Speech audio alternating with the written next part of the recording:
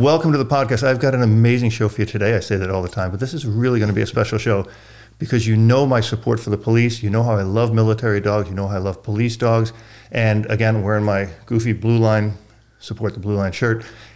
The guy I've got here was a special favor from a good friend of mine named Cindy Beck, who introduced me to Michael Goosby.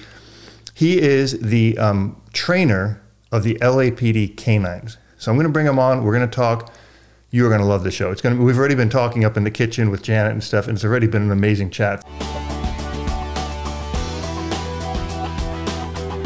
Michael, thank you so much for being here. Thanks for having me. Well, God, where do we start? You know, you're driving the truck, right? Well, we already talked about our love for Mal. We've got that in common. Tell me a little bit, because you are the guy who picks the dogs for the officers. That's correct. Right, and you're the one who kind of determines what handler should have what dog, and I think that's a really important piece that we don't ever really hear about. Right. Right. What goes into that process? Like, what do you ask the officer, or what do you look for in his personality before you go, oh, that's a great dog for you?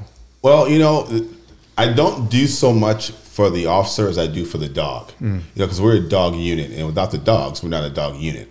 So I look for a certain type of dog first. And I think you look across our unit, you'll see that all of our dogs are pretty much around the same type as far as characteristics, as far as personalities.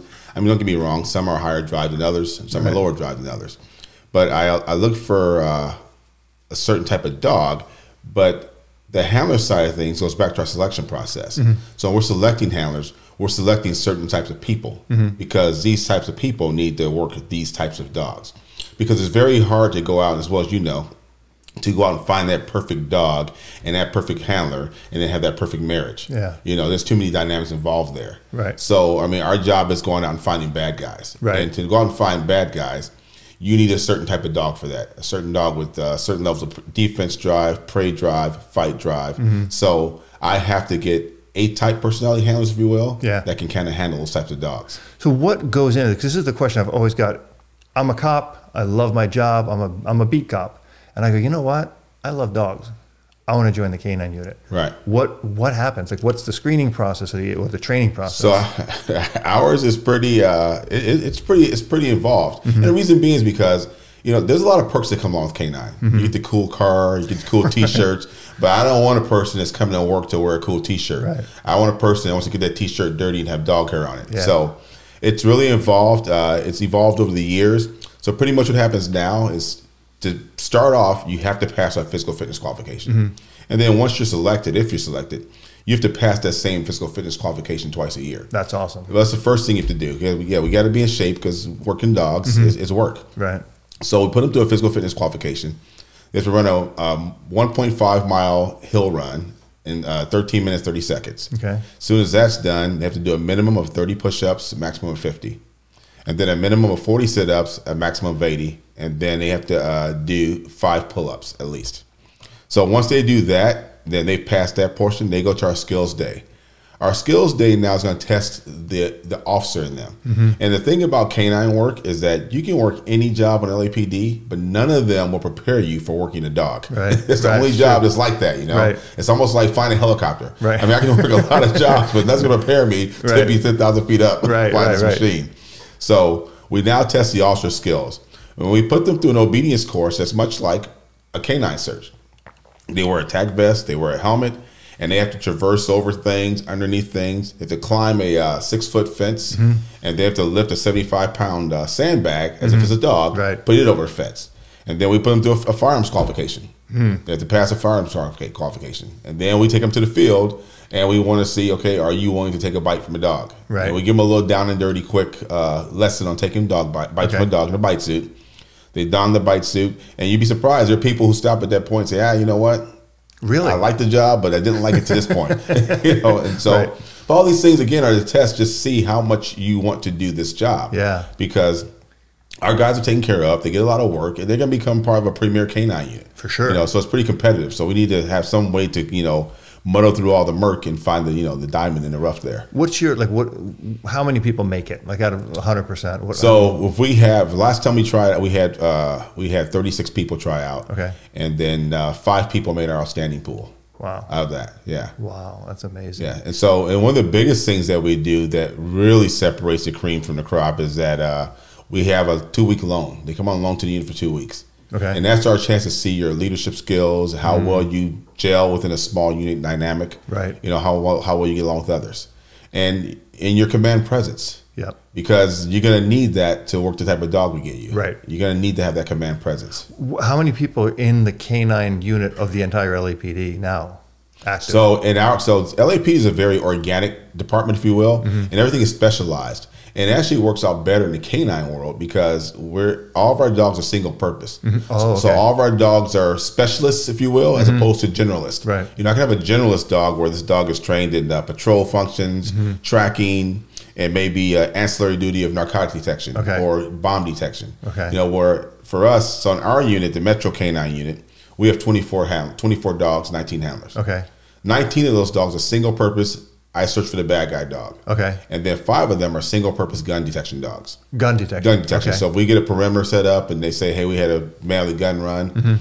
He ran that way and he had a gun. We go find him and he doesn't have a gun on him. We bring our gun dogs out now to search for the outstanding weapon. Okay. The last thing we need is a kid finding that gun and picking it up a couple days later. Yeah, it's huge. So, there's how many of them are dual purpose dogs? So we have no dual purpose dogs in LAPD. None at all. No, so Bomb Canine has their own 16 dogs. Okay. And Narcotics, Gang and Narcotics Division has their own 14 dogs. Okay. And so they're all single purpose. Got it. And the 3 units are separate. They do their MOS, we do ours, and Bombs does theirs. Got it. Okay, that's interesting. Yeah. Is that common? Because I think most departments have dual purpose dogs. That's not common at all. Right? Exactly, it's cheaper. But again, we have the resources to make it happen. Yeah. And it works out much better. Yeah. Because now that dog is not a jack of all trades; it's just a master of one. Yeah, yeah, yeah. And it makes it work. It makes less work for the handler as well. Because a handler can now just focus on that one discipline and get very good at it. Yeah, yeah, for sure. And do they get training? Obviously, you do continuous training, right? Yes. All the time. So we're very fortunate. We have a full-time canine unit. What that means is our folks only work canine. They don't handle radio calls. They don't write tickets, no traffic enforcement. They only work canine and respond to canine requests throughout the city. But during the times there are no canine requests, we're training the whole time. Okay, that's what I was going to ask you, right? So our handlers our dogs train every single night they're working. The only way they won't train is if we get canine search requests and we're actually working. Which, for lack of a better term, that's working. That's training as well. Training as well, but you're just doing it in the real world environment. Right, and you don't handle any of the stuff at the airport. You're just Metro. We're just Metro. Yeah, that's what I thought. We're just Metro. So we what happens for us is 77th Division will say they had a foot pursuit. They'll set a perimeter up and contain it, and they'll call us out with our dogs to go out and search for the outstanding suspect. So when you're searching, you're tracking dogs or search dogs? Our dogs aren't tracking dogs. Okay. We do air scenting. They're search dogs. Yeah, we do off-leash air scenting. Got it. And they're tactical search dogs. So they're able to be directed by the handler, hand directions, voice, and at night the dogs are trained to follow our handler's flashlight. So if the handler flashes flashlight in one corner of a yard, the dog goes there. Okay. If he points that flashlight to a doorway, the dog goes inside that doorway. Got it. And so when they find the suspect, then they bark and hold, or they're bark and hold. Okay. Yeah. So we became bark and hold back in 1990 after a major lawsuit settlement with Chu versus Gates. Okay. What happened there? So back then, the city went through a certain point where we were having a lot of dog bites, and so there was a massive class action lawsuit. And there was a settlement, and obviously the terms of the settlement weren't disclosed, but they were disclosed to us because we had to live through it. Yeah. So what came out of that settlement were a few things. One was we had to establish a position of a chief trainer, which is what I hold that now. Right. And we had to have a full-time training cadre. If we're going to train our dogs, we have a full-time training cadre and a full-time chief trainer. We had to go to e-collar, working the dogs off leash. Good. And we had to leave from fight and bite to bark and hold. Okay. So those were some of the settlement things that we had to go through to change our unit. But how does that work? Because you have a detection dog or a search dog who will find the person. But what if there's is there no apprehension dog? There are, yes. So the dogs are conditioned. A lot of people say, well, you let a dog make a decision. Well, dogs don't make decisions. No. Dogs are trained. They're conditioned to do certain things under a certain set of circumstances. Right. They get a conditioned stimulus that turns into a conditioned reaction. Right. So our dogs are trained that if the suspect stays still and doesn't try to fight the dog or try to escape, the dog will bark. If he tries to fight the dog or try to escape, the dog will take a bite hold of the suspect. A single bite hold. A single bite hold, yeah. And we train constantly for the. And don't get me wrong, if you have a suspect that's fighting sometimes and they're throwing limbs, the dog will let go, because if he's getting hit in the head, he's going to let go and bite the other hand. Exactly. But for the most part, though, they do bite and hold in one position, one spot. Do those dogs come more from a sport training background? Some do. Years ago, most of them did, because as you know, before we got into this proliferation of dogs in the United States, you know, it used to be you get most of your dogs came from either an IPO or Schutzhund background, maybe a KMPV or a ring sport background. You know, and those dogs back then when we got them were about 3 or 4 years old. But nowadays, I mean, everybody has a dog now. Every entity wants a dog now. From the highest levels of the military to the lowest levels of just security work. You know, so it's harder to get good dogs. So the dogs are a lot younger now. So we're getting a lot more green dogs now. And what I mean by that is these dogs are coming over, they understand the sleeve, they understand the bite suit, but they don't have a whole lot of obedience in them, and they don't have a whole lot of tracking or searching, whatever else you want in them. They don't have the control that a lot of sport dogs do. But they're started. They're started, yes. They're so started. They're not totally green. They're not totally green. They're started. They're started. But I mean, I get dogs in now, we're training these dogs how to sit. Okay, got it. Wow. But we're fortunate, though, because we train in-house. Most canine handlers get a dog and they go to a vendor or to a canine basic course. It's about 6 weeks. Our dogs, for a brand new handler, the handler's going to be in training for about 6 to 9 months with their dog. I think you need it. I mean, it's, absolutely. You know, it's just, more training, better. Well, not only that, though, but, you know, I'm really big about our department, and me, particular trainer, I'm really big on control. And we search in a city. It's 503 square miles, 4.3 million people. And we search off leash. So we have to have a lot of control on these dogs. And, you know, there's a lot of control work. There's a lot of vetting of the dog. You know, I can't have a dog that's over the top. He's got to be social. When I say social, I don't mean that my friends can come over and play with him, but I do mean we take officers out on our search teams, and the dog has to be neutral to those officers on our search team. No to redirect. That officer on the search team should just be a treat to that dog. They they're very neutral. No redirection. Do you, because we're talking upstairs, I know you've got a shepherd. Yes, at home, yes. And a Bichon Frise. Oh, perfect. Bichon Frise. You didn't say that before. Well, hey, if I don't say my daughter's dog, Dylan. Shout out. I'll never hear the end of it. Yes. Hi, Dylan. What? So you get the German Shepherd, and you said it's a Czech, so it's a big. Yes, he's a big Shepherd. Yeah, he's a big boy. Yeah. And then on the department, what's your ratio between breeds? Oh, so right now we have 19 patrol dogs, and 19 patrol dogs we have 19 Malinois and 1 Dutch Shepherd. Wow. Now, when you say patrol, you're saying these are dogs that search for bad guys. Got it. So the common term, well, they're actually, for us, they're tactical search dogs. Got it. But the common term in the canine community, they're called patrol dogs. Got it. That's because most canine officers are patrol officers, but they have a dog in the back seat. Got it. Well, our guys aren't that. They're not patrol officers. They're actually just canine handlers only. Got it. But so we have 19 of those, and like I said, 18 are Malinois and 1's a Dutch Shepherd. Wow. How did that one get in there? He just absolutely got in there. He's in training right now. Phenomenal little dog. He's a phenomenal little dog. And then our gun dogs, we have 1 German Shepherd, 1 Dutch Shepherd, and then the rest the other 3 are Malinois. And so you keep saying gun dogs. Now, what about dope dogs and bomb dogs? So they have their own dogs. So the bomb dogs is two entities to LAPD bomb canines. Okay. One side are the airport dogs, which are furnished and funded by TSA. Okay. So those dogs are technically TSA dogs, but they're working with LAPD officers. But they go through Lackland TSA training and so on and so forth. And then we have 2 city bomb dogs that work out of bomb squad itself. Okay. And they're the dogs that if bomb squad gets a call, if they need a dog on it, they're going to go to those dogs first. Right. If there's a Grammy Award or Academy Award, something like that, and they need to do sweeps, they're going to bring those dogs in and go to those dogs first. And those are Mals? Those are 1 Mal and 1 Labrador Retriever. Oh, Labrador. Yeah. And then the bomb canine, the airport, they have GSPs, they have Spaniels, they have Labrador Retrievers, so they run the gamut. But because those dogs are all single-purpose detection, remember? Right. So you don't need a pointy-eared, so to speak, bite dog to do those jobs. You know? And it's friendlier in an airport. Exactly. In an airport environment. Exactly. Yes. Yeah. And in the city of LA, I mean, perception is a lot. Perception is everything. So it's a big deal. So what do you think is like the one thing that the public takes away from the dogs? Like, do they think it's a good thing, a bad? I mean, I think it's fantastic. I think that when the public learns more about the dogs, the takeaway is a good thing. Yeah. But I think though, if you were to scroll the public or pan the public, I think everybody's perception of a police dog is that they go out and bite people. Yeah, for sure.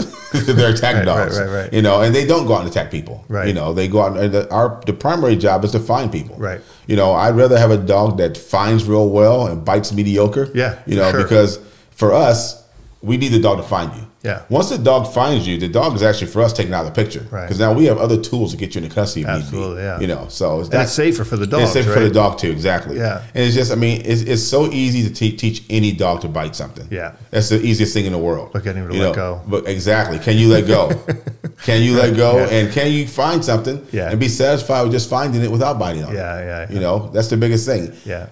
If you want to really get my fire going, show me a dog that finds someone that we would never found had we not used a dog. Yeah, that's what I like. That's the bread and butter right there. For sure. Yeah, I agree with you. Did you ever do any search and rescue stuff? I have not. No, that's fascinating. It is fascinating. Cadavers. We did have a cadaver dog once in the unit. Oh wow. Yeah, one of our old trainers, Linda Travis, she worked a cadaver dog, and it was awesome.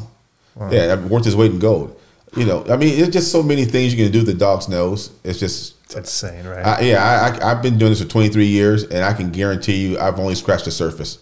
I agree. I've only scratched the surface. I'm not nowhere near deep. Lou and I used to always talk about that. He'd been doing it for 50 years. Right. And I'd been doing it for about 15.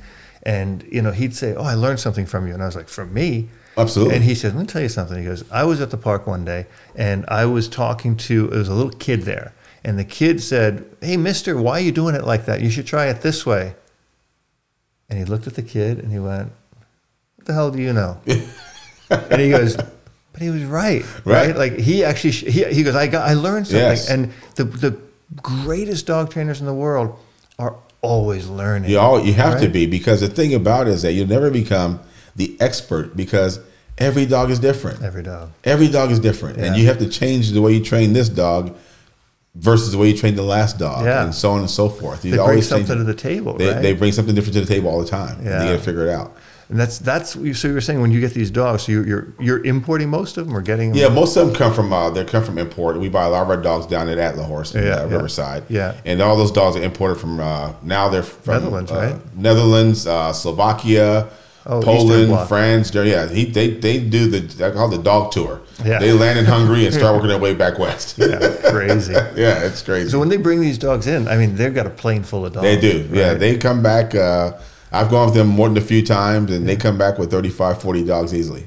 This last time he came back with 56 dogs. It's crazy. Yeah, it's crazy. Crazy. But they go over there and they test every single dog they bring back. They test all the dogs. So I know for a fact when they bring dogs back, those dogs will be police dogs somewhere. Right. Maybe not for me, maybe not for you, but for someone, they're going to work out in their program. I was going to ask you about that. So the washout rate is pretty much zero. For us, it's pretty high. But it's pretty high. But I'm saying is the dogs, from the dog's perspective, they're going to go somewhere and work. Oh yes, absolutely, yes. But for the department, for LAPD, because you guys are very picky, and you can be. My washout rate right now is probably 45, 50% easily. 50% washout. Yeah, washout. Yeah. Wow. And again, so our dogs have to be trained within LAPD's policies and procedures. Yeah. And they're pretty strict. Yeah.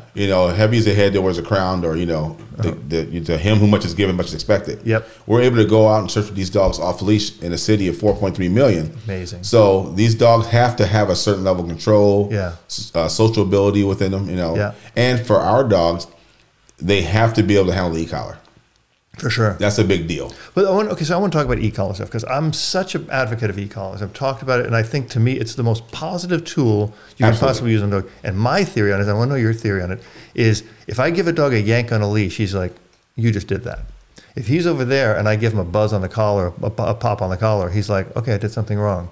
And he looks back at me and he's looking to me for direction. Correct. Right?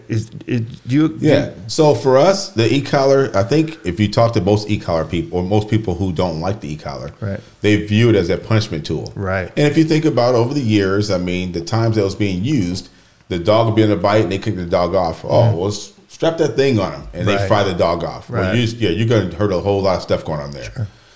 For me and for us, the e-collar is a communication tool. I never use the e-collar to train the dog. I use the e-collar to communicate with the dog. So in other words, I'm not going to use the e-collar on the dog on something that I haven't trained him to do yet. It's just not fair. So I'm going to take him through all those obedience commands: sit, down, stay, heel. I'm going to take him through all that, and then once I get him through all that, and he's fine on with the leash correction, I'm now going to marry my e-collar correction to the leash correction. So now it becomes the same thing. And pretty soon the leash is dropped and just an e-collar now. And so when he is away from me, I can communicate with the dog. He understands what the command means. Right. He knows how to escape the stimulation. Exactly. And that's the main thing. Yeah. You know, and the beauty of it too, though, is that they are dogs. You know, there's certain things that me as a human can see that may make my mind get stimulated. Right. But my heart and the other side of my mind knows that, yeah, I like that, but I'm in uniform right now, so I'm gonna leave that glass of bourbon alone. Exactly. come back. I'll come back, but I can't do it right now. Right. Well, dogs don't know that. No. Dogs, I like that, and I want it right now. Right now. Yeah. So their level of stimulation goes up. So the e-collar, the beauty of that, obviously, which you all know, it allows me to creep up with them. You know, and I tell people all the time, if you get a 75-pound Malinois or you get a 60-pound Malinois, that's a full-blown drive. Yeah, you're not gonna be stronger than that dog. No. You need something to equalize that. You need an equalizer. You will not be able to match that dog. It's just not going to happen. That's Janet over there. She's here. We talked about that. Yeah. But that's exactly it. But you need something to be able to win. Yeah. You have to win.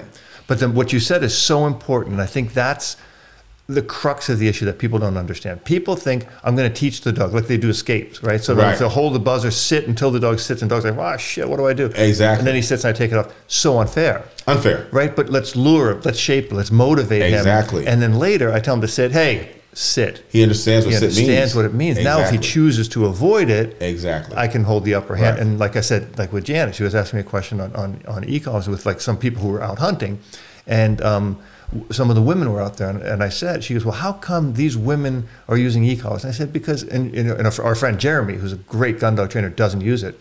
I said, he's a big guy. He's 210 pounds. He's bigger than me. I said, when he gets in a dog's face, a lab, boom, the dog goes, okay, I got this, right? Janet gets in a dog's face, it's kisses and hugs, right? I said, so you want to level that playing field because it's clearer communication for that dog, right?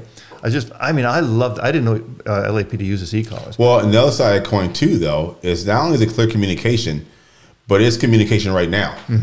So there's certain times where I can't give you more than one command. I need you to listen to that first command right now. You know, again, my level of stimulation's gone up, your level's gone up, but I need you to stop right now. I'll give you an example. So we were searching for a suspect off of the 210 freeway in Sunland. And it was on the side of the freeway, and the dog is searching, and he starts working his way toward the bush. Well, the suspect's in the bush and sees the dog coming.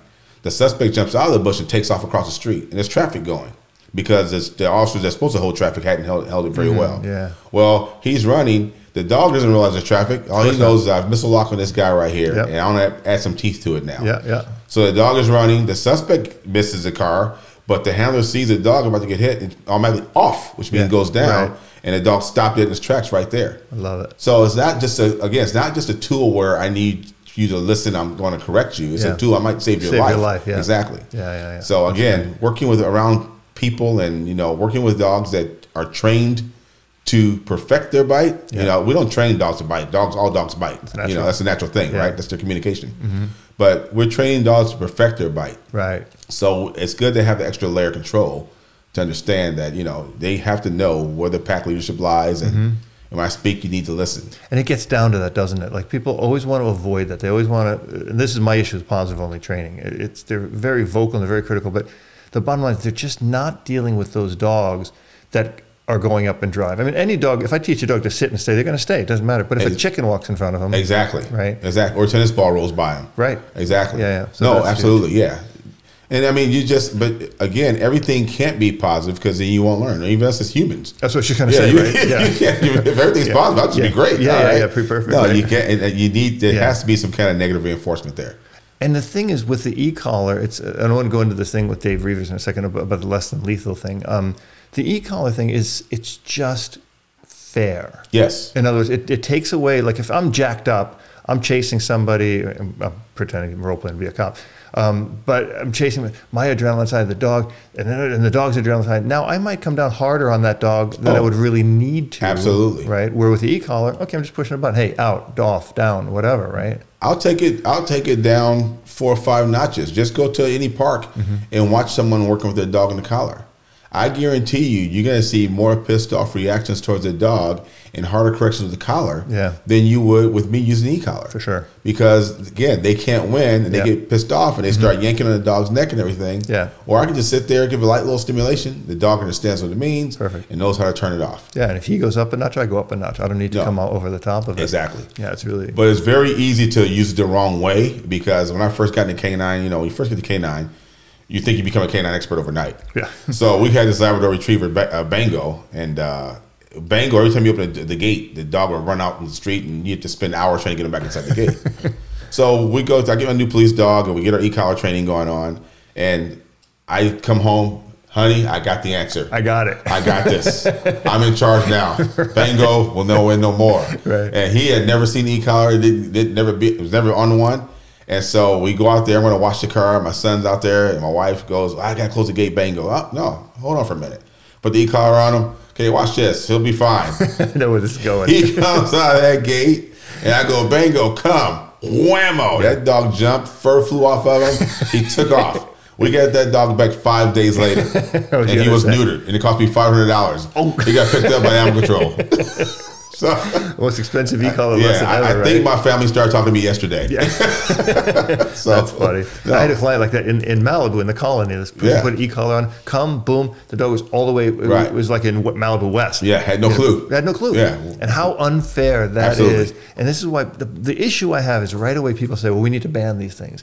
No, we just need to ban stupid uses. Exactly. Right. Exactly. I mean, it's such a powerful tool. Right. And I mean, you could put a car in the wrong hands. Yeah, we have banned cars. Pencil. Yeah, pencil. Exactly. Yeah. Stab somebody in the neck with a pencil. You can't have pencils. Right. But that's interesting. I want to talk about this thing because people always see police dogs as being like, I mean, one of my favorite things to see personally is I love seeing a police dog doing his job, right? Yes. And when a person is a real jerk to the dog, and that dog just continues his pursuit of what he's supposed to be doing, it's literally poetry in motion. I love it. And I know a lot of friends of mine who are cops. I know that they're always told, stop, or I'll send the dog. Right. And then if they don't listen to that, that's always a bad mistake. Correct. But I think the point that Reavers argued in court in, I think it was the 60s or 70s, and I want to ask you if you know about that, the less than lethal theory. Can you talk about that? Because I think it's so important. So you mean the dog being a less lethal tool? Yeah. And the dog is a less lethal tool. Right. I mean, there's case law that supports it, obviously. Let's go there first, because people always think, well, the dog is like deadly. Well, no, it's not. The dog is a less lethal tool, but it gives you that one more tool you have to bring this thing to a positive outcome. And it's actually a tool of de-escalation. I mean, and you got to look at it across the board. So working at LAPD, we have 10,000 officers. So 10,000 officers and a lot of resources. I mean, we have enough resources to have 56 dogs that work our city. On LAPD canine dogs, 56 of them total, and they're all single purpose. That's a lot of resources. But move that operation to Duluth, Minnesota. Move it to Billings, Montana. Okay, I'm a canine handler in Billings, Montana, and my nearest backup is 45 miles away. Okay, that changes the game now. Big time. But now the department has given me this one more option I can go to outside of deadly force. And the thing about the less lethal tool with the dogs, I've seen it where you can have a suspect with 15 guns pointed at him, and he won't listen. You let one dog bark, and all of a sudden, oh, you meant go to my knees, put my hands behind my head. Oh, absolutely, sir. I didn't hear you. Yeah, I didn't hear you the first time. But since you said it in that bark language, I totally get it. That's very funny. And so, but it is that tool that's lethal. But it also, if you think about this, we use our dogs for locating tools. And the dog is able to give you the ability to communicate and negotiate. Meaning, the dog is searching, he's hunting, and he finds a suspect hiding in a trash can. He goes to a trash can, he jumps against it, he starts barking. We know he gave a positive alert on the trash can. He gave us positive that dog's there. So we call the dog back. Now I call the dog back. I have the ability now to communicate and negotiate with the suspect inside the trash can. Right. Change that same scenario. It's just me and I'm searching along. I pop that trash can open, and that's the first time I'm going to know he's in there because I can't feel it and feel the warmth of it and know someone's there. Or the smell. Or the smell, exactly. I pop it open. Now I got 2 seconds. There's 2 seconds between us, and whatever we perceive in those 2 seconds is going to be outcome of this thing. And it could be very ugly. Life and death, yeah. It could be very ugly. Yeah. So that less lethal option of using a dog as a de-escalation tool is huge, without a doubt. I agree. What determines we're going to send a dog? So for us, we have a canine search criteria. Can you talk about that? Absolutely. Okay, No, yeah, without a doubt. that, Yes. So our canine search criteria is we'll search for any outstanding felony suspect or any suspect that's reasonably believed to be armed with a gun or any type of other deadly weapon. So if they have that, we're going to search for them. We're not real big. I'm not a big fan of it. We're not real big on using our dogs to effect arrest or apprehensions, unless it's like a last resort. Again, we have other tools to do that. Right. You know, and the thing about using a dog is he is still an animal. And so if I use a dog and he's going to take me outside of my tactical safety zone, then I'm not to use a dog in the scenario. Yeah. So it depends what we have. Like a couple weeks ago, it's on the news, we had a suspect that was in a pursuit. It was domestic violence. He was armed, and he was armed with a knife, and he crashed his car into a hillside, into a fence, and he barricaded himself inside the vehicle. So he came out. Obviously, the officers were negotiating, communicating, and he didn't want to give up. So what we did was we brought the dogs there along with SWAT, and when SWAT introduced gas into the car, the suspect jumped out and started to run. Well, then we deployed a dog because we didn't want this armed suspect to get to the community. So then we deployed a dog to a bite, but we never would have deployed a dog inside that car. I want to talk about that because that's a really important piece. Every good police officer I've ever talked to, a canine officer, they don't ever deploy the dog and put the dog in danger. Right. Right. So talk about that because that's something I think is completely misunderstood. They think, oh, the guy's shooting, I'm going to send a dog. Oh, no. And you saw that YouTube video, which is, absolutely. But it's not real. Right.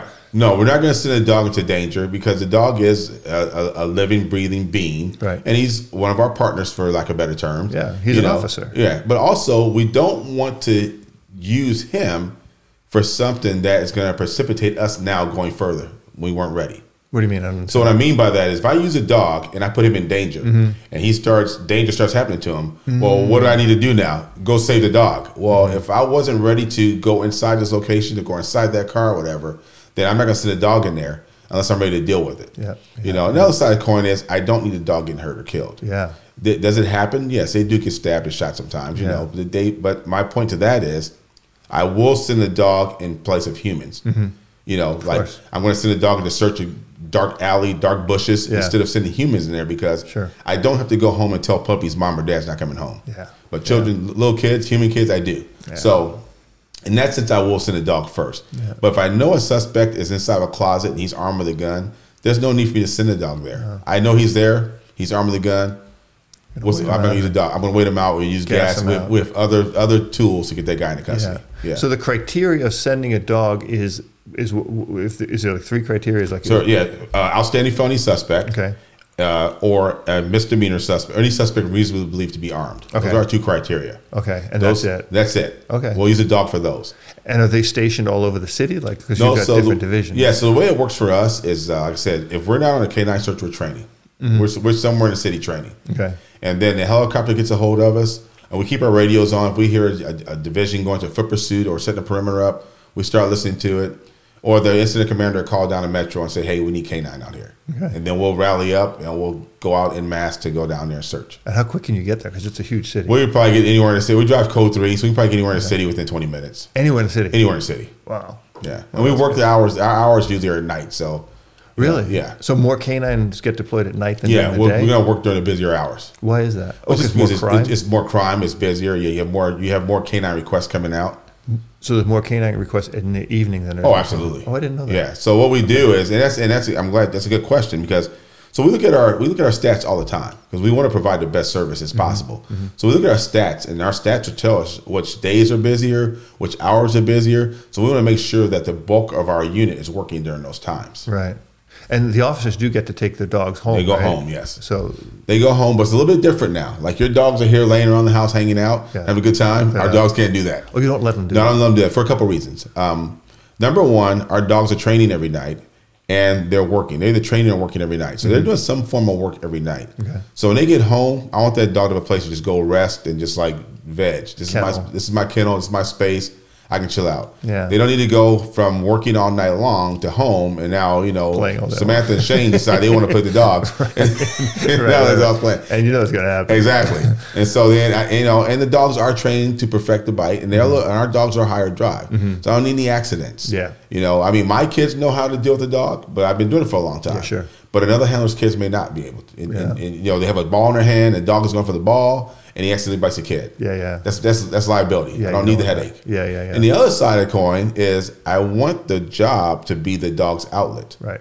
Okay, if the dog's at home, and my daughter Samantha, because she's a dog lover, she wants to be a vet. If she has a dog at home, he's on his back, he's eating bonbons, he's getting pet. So I go start the car to go to work. He's like, why? She's pretty good here. I got it. Good, yeah. I got this. You said vanilla bonbons next? Yeah, I'm gonna stay here, Mike. Right. You know, so work becomes secondary. Yeah. So I need the dog to be on point for work. Yeah, and that's such an important piece because the work, and this is on my YouTube channel. I always hear these complaints. All these dogs are being forced to work. Bullshit. Oh, forced? Right. Forced. No, yeah. Please, no. You know, I mean, they love this. They thrive on it. Right. This is what they're bred for. Yeah. And that's what people don't understand too, which is why a lot of dogs that we use for police work, unless you know dogs, you can't have that dog as a pet in your home because you wouldn't be able to provide the proper outlet for that dog. Right. And when I say the proper outlet, it'd be either the satisfaction stimulation outlet or just a control outlet to control that dog in your household. Yeah. And so a lot of those dogs end up in pounds or rescues, so on and so forth, because people see it. Oh, it looks cool. Yeah. You know, you go watch the movie. What was it? John Wick with the Malinois on it. Oh, next thing you know, everybody wants one. I went off on that. Yeah. I want a Malinois and an STI gun. Exactly right. That's it. Exactly. And next thing you know, I know. That's so true. Right. So you have to be able to provide that outlet. These dogs want to work. Perception is so bad, and that's why I think now I'm seeing so many Malinois in rescues and in when I started in the shelters, there was a Malinois site. Yeah, no one ever had one. No, they look like a German Shepherd and a coyote mix or something, right? But I remember before I got Goofy, I was doing all these programs with the LA City shelters, and I wanted to get a rescue, and I said I was determined to get a rescue, and I got I think 4 or 5 of them. I think I found them, and then I took them. And I had a Shar-Pei, and they just did not get along. They were trying to kill it. And that's why I found a breeder. I got Goofy. But a couple of them got placed. One got placed as a cell phone detection dog in one of the prisons. Oh, great. And stuff like that, which is so good for them. Absolutely. But now I'm seeing so many dogs, because everybody says, oh, I got a Malinois. They all want one. They all want one. And they don't have the wherewithal to raise one. Yeah. It's funny because our department was all German Shepherds at one point. We had a couple of Rottweilers here or there. We had Liberty and Brutus. But we're pretty much German Shepherds. And when I came into the units, when we just started making that transition to start getting Malinois in, and so I get selected to the unit, and one of the trainers then comes to my house. I used to live 2 doors down from my parents, and he had this German Shepherd out there. My dad was real big into Shepherds, and he had this German Shepherd out there, Hasso, real big, beautiful dog running around my front yard. My dad's like, oh, that's a beautiful dog. I'm like, oh yeah, I'm getting one tomorrow. I'm gonna get one too. And so we put my kennel up and everything. I'm like, oh, I'm getting one of those too. And my dad's friend, oh yeah, all right, bring them by. Yeah. So I go to this guy's house to pick my dog up the next day, and it's a Malinois. I had never seen a Malinois. And I go, what the hell is that? I see this skinny thing, these long ears. Yeah. And I'm like, that's not a German Shepherd. Yeah. So I bring that dog home, and I mean, he is just this wiry little untrained fool. Yeah. Open the car door up, he runs into the backyard. My dad's like, man, they got you. He said, what is that thing? That's not a German Shepherd. Yeah. But it turned out to be one of the best dogs I've ever had. Yeah. Turned out to be a phenomenal police dog. Different animal. Yeah, totally different animal. Yeah, people do not understand. They think, oh, it's kind of like a German Shepherd. No, it's not. Different animal. And that dog was not about staying home. No. He wanted. I mean, he'd stay home and be in his kennel and stuff like that after working. But no, he's a working dog. Yeah, I mean these guys too. And they need a job. Yeah, they need a job. Without a doubt. They're itching to do something. They are. Yeah. There's nothing happening. I mean, it's funny. I put an e-collar on Goofy or whatever, but the key thing is if he sees a sleeve. It's like crack. Oh yeah, he's like, I gotta do this. Yeah, light switch just came on. Yeah, totally. Yeah, absolutely. Or a tennis ball. Yes. Right? It's just insane. Pray anything. Pray. Anything. Pray. Anything. Pray. They go crazy. Let's talk about that because the prey drive is such an important component, right, for the dogs. And so let's talk because you're a trainer, and I didn't actually know when Cindy referred you. I thought you were just a canine cop, right? But actually, I'm that too. No, I know, but I'm saying, but to have somebody who really understands what it takes to do this is such a gift. I'm really grateful that you have that knowledge. When you're talking about the dogs, those primary drives, the defensive drive, right? And that fight drive, talk a little bit about that, because you're talking about it from, I've talked to people about the sports side, but I really want to talk about this real side. Right. So let's start the defense side. You know, people say fight drive, and I don't truly believe there's a fight drive in dogs. I don't think there's a fight drive in humans. What I believe is there's a certain level of defense in us. And our defense has different thresholds, meaning that if I'm at an ATM machine getting money out and I put my card in and get money and then someone sticks a gun in my back, my body is going to go and my mind's going to go to defense. Now, what level of defense I'm going to go to is going to be based on my training, my experience, how much of a drop I think this person has on me. And my defense goes into two different directions. One is fear. I gotta get the hell out of here. You know, and the other one is fight. Okay, you know what? It's going down right now. You know, so so same thing with dogs. I think dogs have a level of defense. They have a defense, but their defense goes in the thresholds. So when I'm testing a dog, a brand new police dog, I do what's called stake line test. I've chained the dog up, I stalk him, and it's just me, it's no body equipment, just a stick. And you can see the dogs going to defense, you know, some going rather early and some kind of just stay a little reserved. But their thresholds change. Some try to just, I got to get off this line. I got to get away from this guy. And then some are like, you know what? Bring it on. Let's go. We're going to fight. So where do you look for a police dog? Where is that line? Because if they're too much, let's do it. Exactly. If it's too much, it's not exactly. So I want a dog that's going to be kind of like very confident. Meaning like an officer, like an officer, right. So you have some dogs that I'll start off about 50 feet away from them at least. 150 feet away. And as I start coming out, some dogs start barking right away. Like, hey, I'm here, get away from me. They turn sideways, trying to make themselves look bigger. But as I get closer to them, you see the bark starts getting more of a whine. And next thing you know, they're trying to get off that line. They're trying to hop, they're trying to get away. And then you have some dogs who just immediately just go crazy. Bark, bark, bark, bark, going crazy. They're not scared, they're just crazy. And a little over the top. But then you have those ones that are just kind of like, they look at you, whatever. They go sniff the ground, they go do something else. Then you get a little closer, they look at you, and then they just stop and watch you. Oh, you're going to push the issue. Okay, I want to watch you a little bit. And they don't turn on until you get about 10 feet away from them. And that's kind of what you're looking for. That's what I'm looking for. Exactly. But then that same dog, once he turns it on, I drop the stick, I take a knee, I put my hands out, and you'll see the dog just calm down to the point where I can pet him. That's confidence. That's brilliant. That's what I want. I want a dog like that. He turns on when he needs to, but when it's done, it's done. We're cool. We're cool. I like that. So now back to the drives of police dogs. So they all have that level of defense. I want to see that. But then they have to have a level of prey, because a prey is going to go into their hunt drive, meaning that there has to be something that's an object of their desire.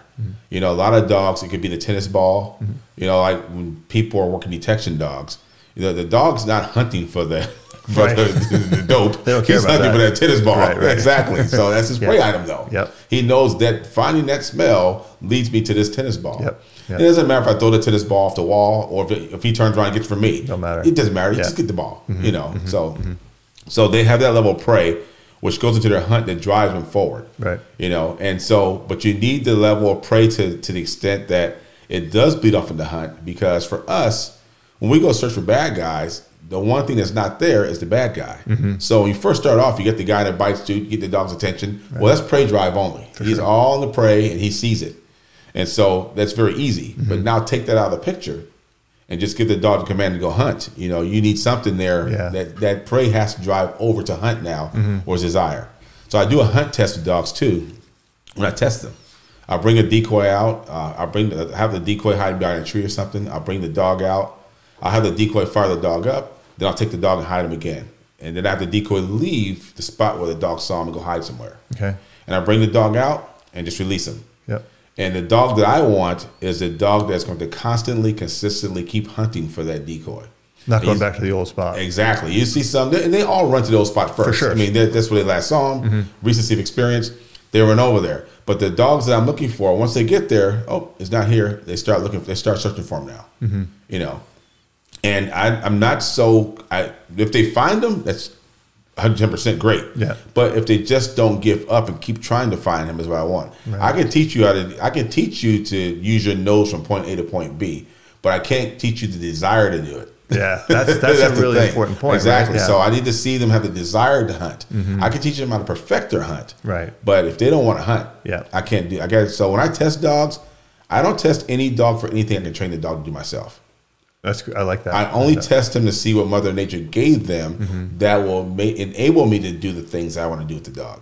How much of that do you think is what you're saying Mother Nature gave, as opposed to, like, I think Mother Nature gives them all the ability to do it, but not the desire. The desire, exactly, right. Yeah, that's a good point. Every dog probably has a certain level of defense, a certain level of prey, so on and so forth. But they just may not have it at high enough levels, you know. So we look at it as our first chief trainer back in the day was Don Yarnell, and he used to break it down to. He says you have your drive levels in dogs are pronounced, present, and insufficient to make a difference. And I still use that. So I want certain drives to be pronounced in a dog: hunt drive, confident defense threshold, prey drive. But then I want certain things. I don't want the prey drive to be over the top where the dog has to have visual stimulation all the time. So I want the prey drive to be more present, but the hunt drive to be more pronounced in the dog. And then some dogs, you know, like if they have a level of fear and it's insufficient to matter, that's good for me. Because every dog's gonna have a level of defense threshold of fear. For sure, they're gonna have that. So to find a dog that's not afraid of anything.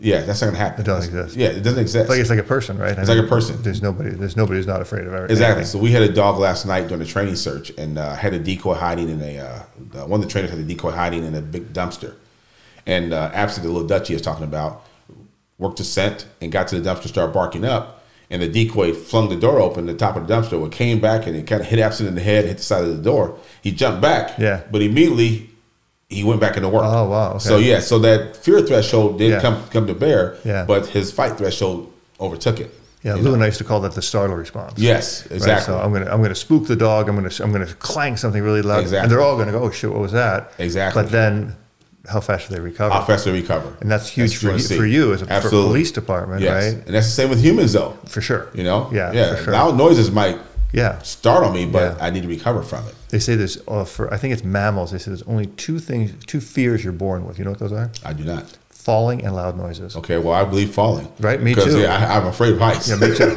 I'm not afraid of heights. I'm afraid of landing. Yes, I'm afraid of falling. That's good, yes. But that's the only two fears. And dogs, the same way. That's why with a puppy, the first thing you want to do, you want to pick them up. Yes. And if they're freaking out, not a good nerve dog. No. But if they're confident enough to go up there, and then the other thing we used to always talk about is the difference between confidence and I forget. I'll think about it in a second. Where the dog would have to be able to confidence in. I've got a whole manual. I'll give you a copy of it. But we had all these different things we went through, and a lot of it came from Reavers. Right. I think he's just had such. And Don Yarnell is. I know somebody who knew Don really well. Yeah. Is Don still alive? No, he's not. No, he died a few years ago. And Don was not a people person, but a phenomenal dog trainer. But he was an amazing guy. Oh yeah, amazing. His dog work was just phenomenal. Phenomenal. So the other side of that, using the word confidence, the other side for us, the big thing for us is environmental. The dog has to survive environmental. Yeah. You know, it's real big for us because LA is just a hodgepodge. It's an urban jungle, so to speak. There's everything going on here. So the dog has to be able to work within that. So, I mean, we have an alley that we use for dog training, and I'll hide a decoy at the very end of the alley. But the dog has to go down this alley, which is basically a gauntlet. On each side of the alley, you got one side has about 4 or 5 pit bulls and Rottweilers barking at it. The other side has multiple dogs barking. And the dog has to maintain all those nerves and make it through there and find the decoy. Yeah, because those are things that they're worried about. You know, stairs. I mean, all kind of weird things. Textures. Exactly. Right. Slippery floors, basketball floors, all weird stuff that dogs have to overcome. Yeah, but people don't think about that. They don't think about that. So we have to make sure the dog's environmentally sound as well. How much of that do you think is weeded out or is developed in early puppy stages? I think a lot of it is. Yeah. You know, but the problem with it is that you can only do so much. You know, you can only do so much, and then the world offers so much more. So how much of it do you think is genetic? Like how much of it do you think is that dog genetically has? Oh, I think it's probably more genetics than it is training. Absolutely. Yeah, right? Definitely. I mean, you see that with kids, everything. Same thing. It's definitely more genetics involved. Yes. Yeah. And it can be harnessed early on but if they come from a slippery line of dogs that are nerve bags. Right. Well, you think about it when it comes to dogs, though. So you can't train maturity. You can't train heart or confidence. That's a genetics thing. You know, you can't train genes. Yeah. They are who they are. You know. Sure. And so those are certain things you can't train. You can't train hunt. You can perfect those things and build on them.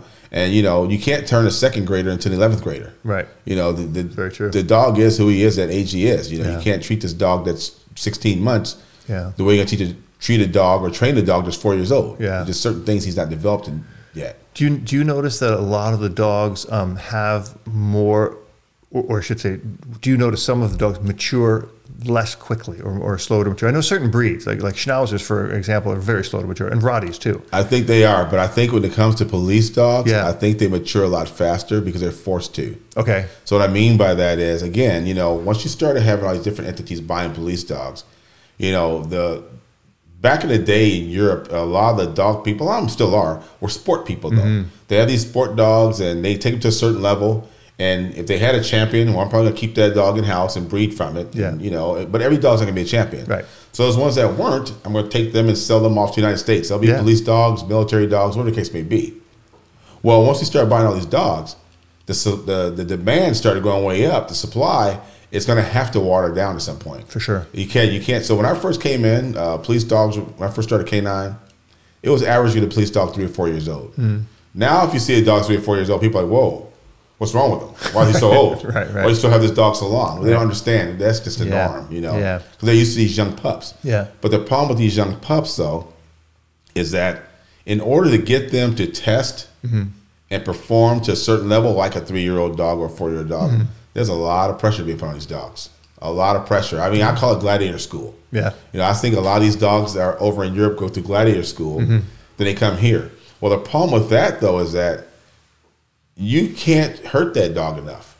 Yeah. Because he's like, all right, this all you got? Yeah. Did you bring a lunch? We're going to be here for a while. Right. You know, I mean, seriously, because to get a dog that's that young to try and test to this level, that dog's been getting the screws put to him a lot. Yeah. You know, so what I mean by that, I don't mean they've been hurting the dog. But maybe they fast forward a lot of stuff for this dog. Yeah. A lot of stimulation, a lot of high level stuff going to this dog. Yeah. So now you get the dog, he's here. Yep.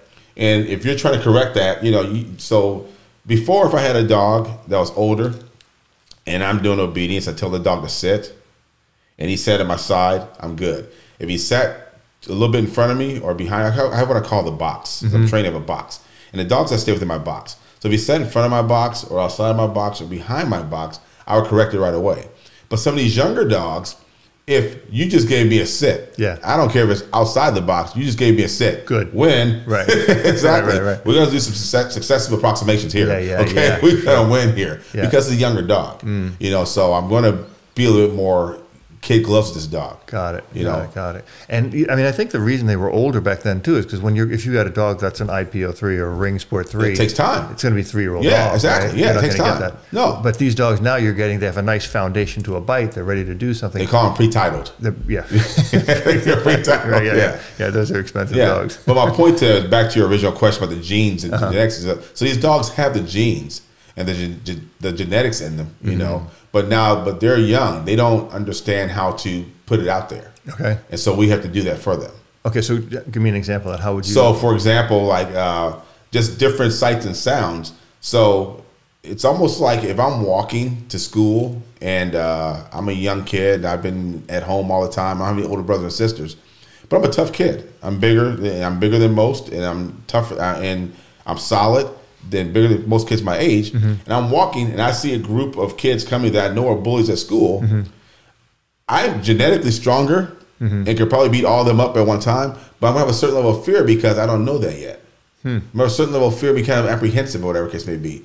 But then all of a sudden, if it gets pushed to a fight and I mop the floor up with 3 of them, all of a sudden now the next day I come by, I'm like, oh, you guys again, huh? Who's first? Well, same to the dog though. The dog has the genetics in him to overcome that environmental problem. But you just can't thrust him into it and expect that he's just going to be okay with it. You have to gradually put him in there and bring it out of him a little bit. And then once the dog's just a little comfortable, oh, I can handle this. And that's where good training comes in. That's very fair to the dog. Absolutely be fair to the dog. Right. And I mean, do you think, because now we're talking about that we're not using dogs as much that were pre-titled, do you think sometimes that's actually even better? Because sometimes those habits, obviously like biting on a sleeve. If you gave me 2 dogs to choose from, and both these dogs had the capability of passing my test, and one was titled and one was not, I take the one that wasn't. Yeah. And the reason why is because the only stuff that dog's gonna know is what I taught it. Yeah. So this dog is gonna be a true LAPD Metro Canine dog. This other dog is gonna be one as well, but he's also that KMPV guy's dog, the IPO dog, the ring sport dog. Yeah. And he has things that he's been trained to do that I can't use. Yeah. You know, so for example, we do a verbal out with all of our dogs. Okay. Meaning if a dog's on a bite, we get behind a position of cover. We call a dog off the bite back to us. Right. Because for us, a suspect by itself is chaos. A dog is chaos. They're together, it's even more chaos. Yeah. Well, chaos isn't soft chaos, so we got to stop the chaos. So for us, and it's tactically safer for us too. We roll out the dog back from the bite, and he comes back to our side, and then we deal with the suspect. So in doing so, I lost my train of thought there. I apologize. Sport dogs. The sport dogs. Okay, I'm sorry. Yeah. So they verbal out back. Well, in KMPV, the dogs come off the bite. They're taught to do an escort. So they come off the bite. They go behind the decoy. They start barking, barking, barking, and walking the decoy back. Exactly. Well, so now that's something you have to train out of the dog to extinguish in order for the dog to perform the way I want him to perform. Right. You know, and so that's one reason why I prefer a green dog. Yeah. Because my training time is going to be more geared to what I want to do, as opposed to being split between what I want to do and train the dog to do, and then retraining the dog to stop doing certain things. And it's hard to unlearn. It's hard to unring a bell. I mean, absolutely. For 3 years, that's exactly what they've done. Yeah. So I have to put a long line on the dog. Yeah. When he comes off the bite, guide him back and show him what I want, as opposed to him standing, because he'll stand there and bark all day long. Yeah, for sure. To bring the guy back. But I think the escort's in almost everything. I mean, it's yes. But we get a lot of dogs from Holland, so I see the KBB more. Yeah. But no, so that's in everything. Ring sports. Exactly. Everything. So that's a big deal. You know. So they get points off of that. So that's been ingrained in that dog over and over again. Yeah. You know. I think it's good. I mean, I never thought. I always thought, wow, God, these dogs would have so much more foundation. But it's that foundation that can bite them in the ass, right? Because now they're doing something that's going to put them at a greater risk, right? And they do have foundation in other areas. Don't get me wrong; there are some pros to it. Some kind, you know. But I look at it. I call the title dogs that come to PhD dogs. The green dogs, I call them the dunce. That's the dog that sits in the dean's office all day long with the dunce cap on. That's the dog I want. Yeah. He's a little scrapper. He just needs direction. Yeah. You know? Which is fun to do, right? Yeah. But if you think about it, I mean, I always use the analogies of dogs and kids all the time. But if you think about some of the kids, the worst little kids in school, they're very smart. They're just, their brains aren't being stimulated, and they don't have it, that energy isn't being directed the right way. So if you get a dog like that, where his brain's stimulated a certain way, you're able to channel that energy. Oh, he's gonna be a beautiful hound for you. It's gonna be phenomenal for you. You're looking for that biddability, right? Yes, that workability, exactly. That desire to please. Exactly. But and I liken it to control. I call it controlled aggression, because I'd rather have to rein you in than kick you in the butt and make you go. Yeah, because that don't work. It doesn't work. Right, no, it doesn't work. That's the problem. Exactly. So if you get a dog that's like that, and you're able to just kind of chain him and shape it to what you want, it's going to be phenomenal for you. I talked to an interview with a guy. Funny point. He is the #1 IPO. The #1 IGL. He's won the IGL, the National Gun Dog League in England. Amazing trainer. And he said what he hates is when he sees a dog that's totally in control, like a young pup that's totally in control. He said it's the dog should be jumping and going, and having fun, right? And we're all about, especially for pet dogs, sit down, stand, and all this stuff. We're taking everything out of the dog that the dog is really bred to do. Exactly. And here you're talking about using this and having, and then if once it's squashed out of him, now what, right? Right, because once that genie's out of the bottle, you can't put it back in. You can't put it back in. You know, and it's almost like, what was that football player as a kid? He played for the Raiders. I think he might play at USC first, but his dad wouldn't let him eat cake. He had to have, so he couldn't have sugar and all that stuff. I mean, it's very rigid childhood. Yeah. Well, by the time he got to college, he went through college. By the time he got to the pros, though, he finally had a taste of cake, and oh my God, went crazy. Right. Next thing you know, he's doing crack and this, that, and the other. I'm just saying, there was. You got to let them live a little bit. 1,000%. You got to let them live a little bit. You got to let them be dogs. You know, they have to be dogs. And I'd rather have a dog that learns from self-discovery more than me showing him. If he learns from self-discovery, he's going to stick with him a lot more. He's going to be a lot more ingrained and more conditioned in him. The thing I was thinking about before is confidence and courage. Yes. Right? Such a huge difference. Huge difference. They seem like the same. Yes. But, you know, one thing is confidence. I know I can make it across the street. Courage is, I might get whacked in the head, but I'm still going to do it. I'm still going to do it. Exactly. And that's I get hit by a car, but I'll still run fast as hell. And I always talk about that in the shelter. Like when you evaluate a dog, when you look at these pieces, So important to look at these deep things. And I'm super impressed with, I mean, I was always impressed with LAPD, but just talking to you about this, it's just amazing. I got a favor to ask you, and I don't want to put you on the spot. Would you come back again? Absolutely. We will. Seriously. Yeah. Okay. Because your wife makes phenomenal coffee, by the way. Oh, she's amazing. Everybody always wants her on the podcast. That would be the podcast. No, I'd be more than happy to come back. I would love I can talk dog stuff all day long. I can too, and I'll take you up on your invitation to go. Oh, right along. Yeah, you got to come out. Love to do that. Yeah. So, guys, I'm going to turn to this camera here because sadly all my batteries went on my other cameras. Thank you so much for Michael for coming in, and this was an amazing podcast. If you don't love this podcast, unsubscribe from the channel, cancel your membership, because this is more of this is coming. This is where we're really talking about dogs, really getting to the bottom of it. Michael, thank you so much for being here, and coffee is always available for you here. Yes. I promise you that one. Good times. Good. All right.